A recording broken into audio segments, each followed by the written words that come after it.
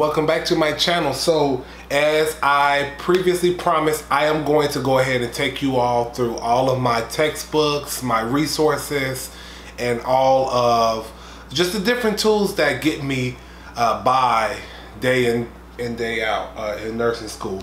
If you're not already a subscriber, go ahead and hit that subscribe button, become a member of the crew. By the time I post this, we should have crossed 100 subscribers, which is pretty cool. I think that's pretty awesome. In such a small amount of time, we were able to get the community going, and we are still going. So go ahead and hit the subscribe button and join the crew. So I've talked about this book. This is the first book I want to talk about.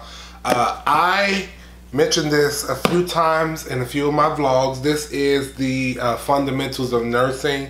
This does come in a two-part volume. This is the volume 1. This is more of the theory portion of it, and then this is the actual practice. So pretty much what happens is, this is our main book so far this semester, what we've been using for fundamentals. I will say we have dabbled in the essentials of psychiatric mental health. I think that's what it's called. We did dabble in that, but that was just talking about therapeutic communication. But I know we'll go a little heavier next semester. But like I said, this book is, I mean, it's so much information, but because it's so much information, it is absolutely vital that you guys make sure you are using your codes. I know I harp about this a lot in the vlogs. The codes on the inside of the book are, I mean, they are just lifesavers. They have quizzes that can be built. You can build quizzes. You can get an overview of the chapter. They have these podcasts as well. I call this my nursing Bible, and this is because this is setting the foundations. I mean, that's pretty much what it is. It's fundamentals of nursing. So this is definitely giving us our foundation. Another book that I will say that I tend to go to a lot, and it's just because it helps me with my learning. It is the Saunders NCLEX examination review. I probably read this just as much as I read the fundamentals book. This is not a required textbook. This was actually gifted to me. Same deal. The codes on the inside of the book, they are definitely a lifesaver, because I mean, it's broken down into every topic that you would cover during your nursing school career as you're learning. It even starts where I start at right now is the fundamental section, and they have all of these different questions that correspond to whatever you're learning, and they give you the rationales as to why it isn't. Because what I've learned in you know, my time that I have been in nursing school so far, which has not been long at all. It feels like it's longer than what it is. But what I've learned is you have to know how to prioritize, and some things may seem more important than others, and that may or may not be the case depending on who you are dealing with.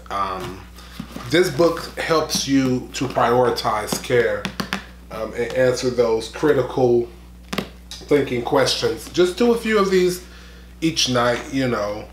Like I said, and it has up top, it's color coded, so the blue I don't know if you guys can see that, but the blue is the fundamentals. But then the fundamentals is broken down into chapters, so you have, you know, lab values, nutrition. There was a section about cultural awareness, just all of that. So I recommend this book. Go ahead and get this book.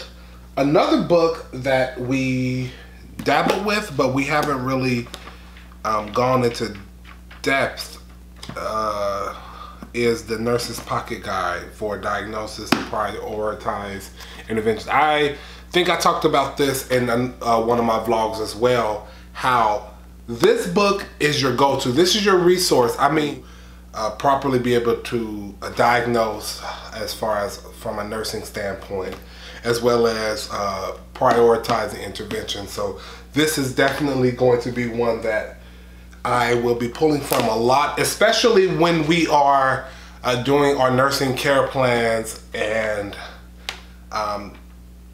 charting treatment and care for our patients at the clinical site. So that will be really nice. So this is from Diogenes. I'll link all of these because most of these I got from Amazon. I'll link them all in the description box. This is one that really helped me, and it's still helping me. It's another pocket guide. It's from Jarvis. It's the Physical Examination and Health Assessment 7th edition. The edition doesn't really matter because, I mean, you know, the human body is the human body, but it has some really nice information as well as some pictures as to normal findings during an assessment. This really helped me a lot with my most recent I had to do a head-to-toe assessment checkoff. I will link that video down in the description box as well as somewhere up here, so you all can check that out if you haven't already. But this helped me. I mean, you know, what else can you say? For pharmacology, we have a Davis drug guide for nurses, and it can be a bit overwhelming, but all you have to do is make sure that you are taking the correct bites out of this. That way you're not overwhelming yourself. It's a thick book, but there's a lot of medications, but this has like the meat and potatoes of what we'll be administering, or what we could be administering.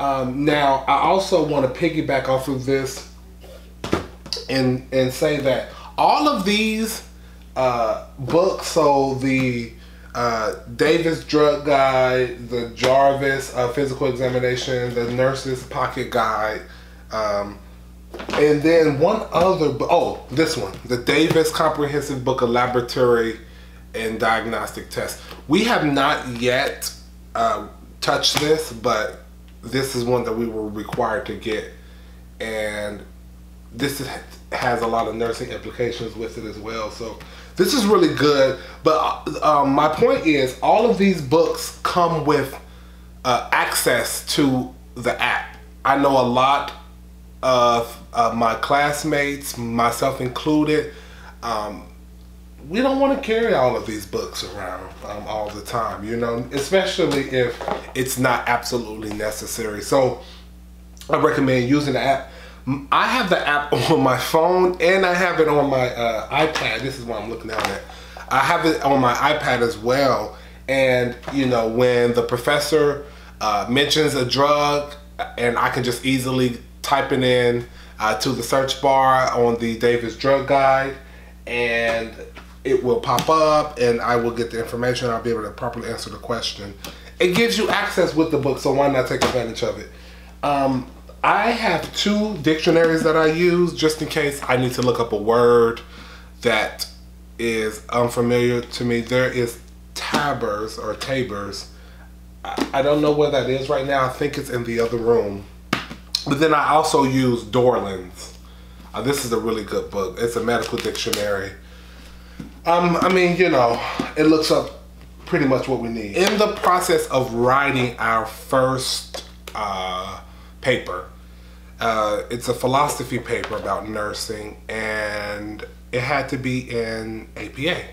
Well, I know there were a lot of people who are on the same page as me, but I've never written a paper in APA format. I always used MLA. And then one of my classmates, I know she said up until this point, she used Chicago. Well, this is just a little publication manual. Again, this wasn't a required textbook, but it was definitely recommended for our papers. And it just gives you a nice outline and steps, so to make sure you can properly format your next semester we will be touching, oh, this is a beast, medical surgical nursing. I mean, look at it, it's so thick. Like this is Hoffman and Sullivan, and I mean, oh my god, it's so many pages. It's like like 1,600 pages. But I know we're gonna really be delving into that. And once again, those coveted codes, you know. And you know, if you have classmates that don't have codes, share them. That someone gave to me that said I would really like this is, it's a riff on the Nurse's Pocket Guide, but it's just a full textbook version, and it's nursing care plans, diagnosis, interventions, and outcomes. So this will help me when I am formulating my nursing care plans with my at my clinical site. It has different pictures, and it also has some sample care plans along with some rationale. So I mean, that's pretty much it. I do have a farm book on my tablet. I tried to do the ebook route, and the ebook route was not very successful for me. If it was a PDF, that would be perfect, but it's not. It is. There's this weird app, and you have to. Let me see if this will come into focus. You have to. This is the last time I used it online, because the app that they allow you to put it on your iPad, it just wasn't a very successful experience. So that's everything. If y'all have any questions for me, go ahead and leave them down in the comment section. Hit the thumbs up. Let me know if you have any questions. I am going to be doing the giveaway pretty soon. I just gotta kind of figure out something that's cool. If y'all have any ideas, hit me down in the comment section. Follow me on Snapchat, Clyde Kent. Follow me on Instagram, Life with Clyde. And until next week, sayonara.